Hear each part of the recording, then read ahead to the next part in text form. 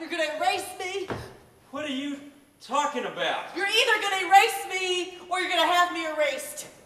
Why would I want that? Are you kidding me? Because I'm in the way. Don't be stupid. Hey, I am smarter than you are, and you know it. I can smell your thoughts before you even think them.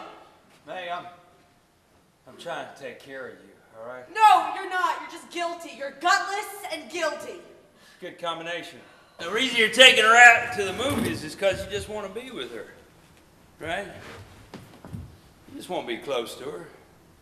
I mean, you can take her just about anywhere. I guess.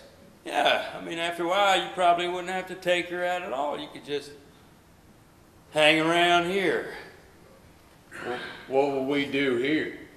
Well, you could tell each other stories. Stories? Yeah. I don't know any stories. Make them up. But that'd be lying, wouldn't it? No, lying's when you believe it's true. If you already know it's a lie, then it's not lying. Barbara Mandrell, you heard of her? Sure. Well, would you believe me if I told you I was married to her? No.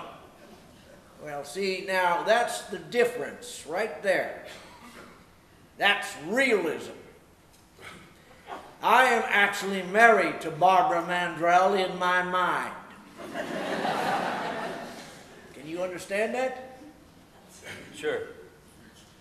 Good. I'm glad we have an understanding. 15 years I have been a yo-yo for you, and I've never been split.